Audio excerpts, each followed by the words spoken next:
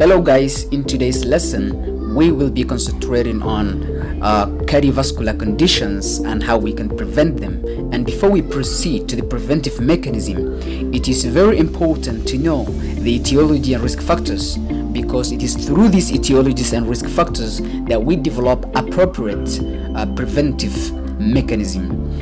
And as we are aware, the majority of cardiovascular diseases are preventable with control of risk factors. Early detection and prompt management is very important in this case. There are many risk factors that contribute to cardiovascular diseases. Indeed, hypertension is the single most important risk factor for cardiovascular disease.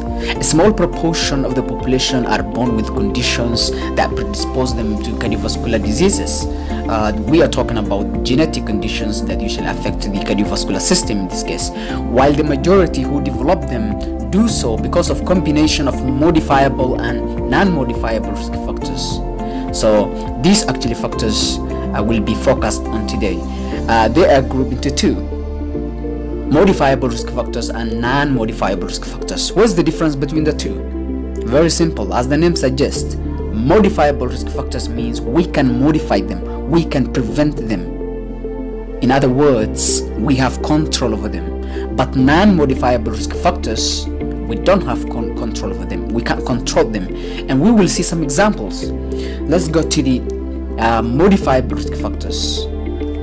Examples include tobacco use and exposure to tobacco smoke. Here we can do some modifications.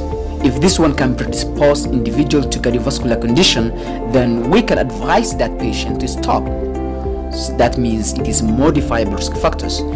Other examples of modifiable risk factors include unhealthy diet, overweight or obesity, physical inactivity, like it means the person doesn't do exercises. Alright, we have harmful use of alcohol. Alcohol consumption is another risk factor for predisposing individual to cardiovascular diseases, and hypertension, as we have mentioned above, diabetes and hyperlipidemia. Infections.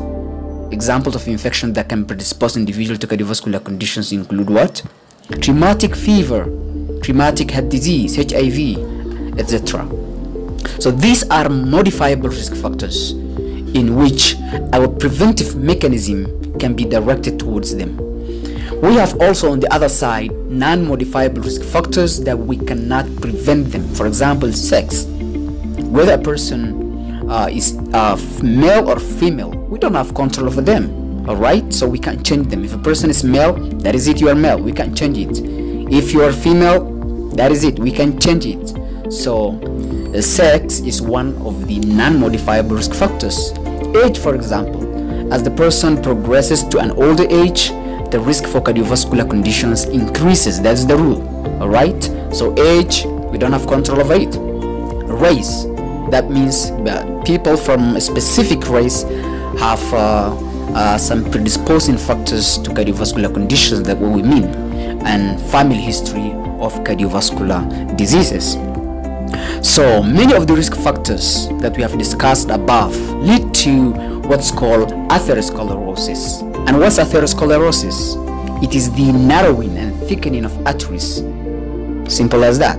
Atherosclerosis simply means narrowing and thickening of arteries, and they develop over many years without causing symptoms.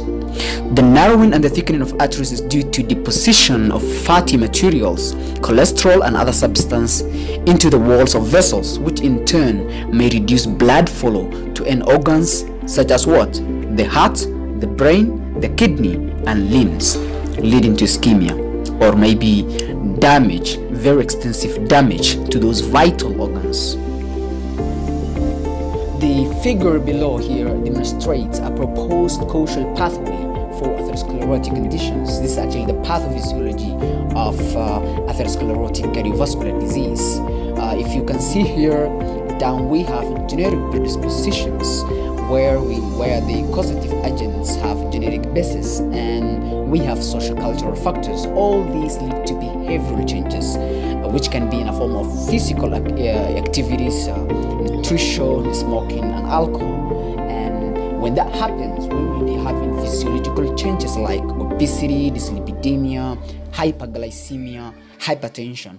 All these factors combine, whether we are talking about the physiological changes or the behavioral changes, all of them lead to endothelial dysfunction. And you know how the endothelium is very important for blood vessels. And do you know where the endothelium is first and foremost? This is the innermost. The endothelium is the innermost vessel layer, which actually, if there is damage to it, there is exposure of the thrombogenic substances that actually promotes thrombosis. So all these factors combine, lead to damage to the endothelium of blood vessels, which actually promotes endothelial dysfunction, and hence the end we have cardiovascular disease. As far as the prevention of cardiovascular disease is concerned, most cardiovascular diseases are preventable, as we have said earlier, through the reduction of the behavioral risk factors. The factors that we can control are the modifiable risk factors like the tobacco use, unhealthy diet, physical inactivity, and alcohol consumption, as we have mentioned earlier above. But the non-modifiable risk factors, we don't have control over them, so there is no actually preventive mechanism directed towards it. So usually the basis for prevention of cardiovascular condition is actually developing strategies that target a particular risk factors from the modifiable risk factors. Actually, this was a summary of cardiovascular diseases. In many videos to come, we will be actually discussing particular isolated conditions like hypertension, ischemic heart disease, etc. So this was just an introduction to cardiovascular diseases and the etiologies, causes, and how we can prevent. And I hope you enjoyed the lesson. Thanks for watching, and God